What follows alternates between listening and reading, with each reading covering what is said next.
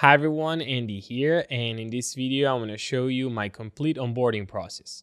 I am a software consultant, so my process is really simple, but I will also briefly show you another onboarding process of a construction company so you can get a good idea of how it works from a different perspective.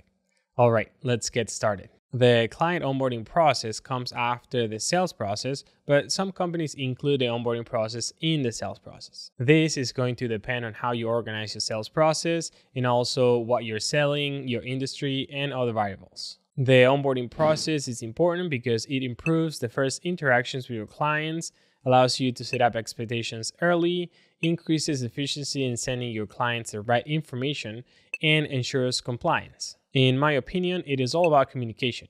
You have to make sure the client knows what's going on. Normally, you will initiate the onboarding process after one of these things happens.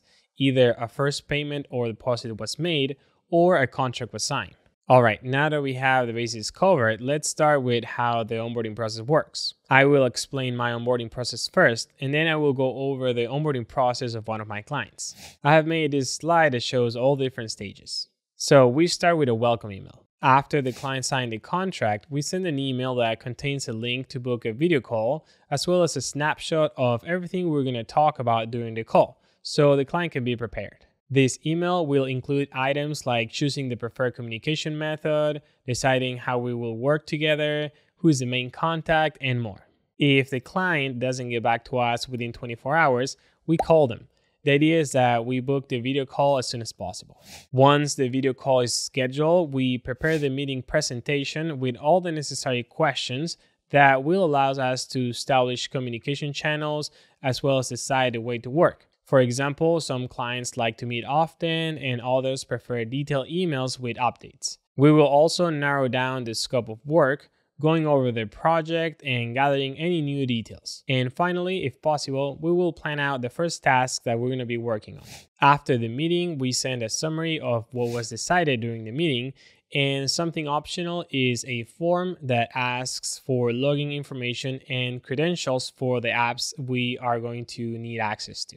The last action of my onboarding process is sending the client an email to notify that we have started working on the first task. So that was my client onboarding process, but let me go over a different onboarding process that is being used on a construction company. Something to keep in mind is that most of the process is done automatically with a CRM.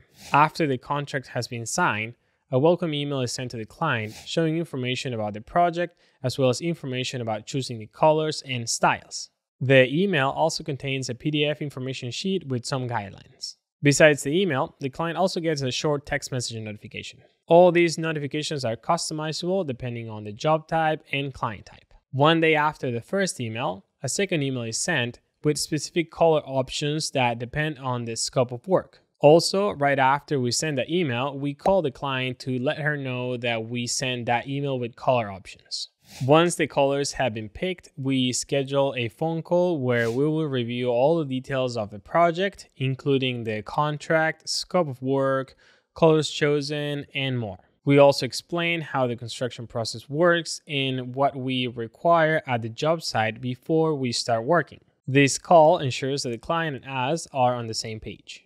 Once all the details of the job have been reviewed, the job is marked as ready, meaning that we can start working on the project soon. This is the last step of the client onboarding process. At this point, the CRM sends an email notification introducing operations so the client knows that from now on she has a new point of contact in case she has questions.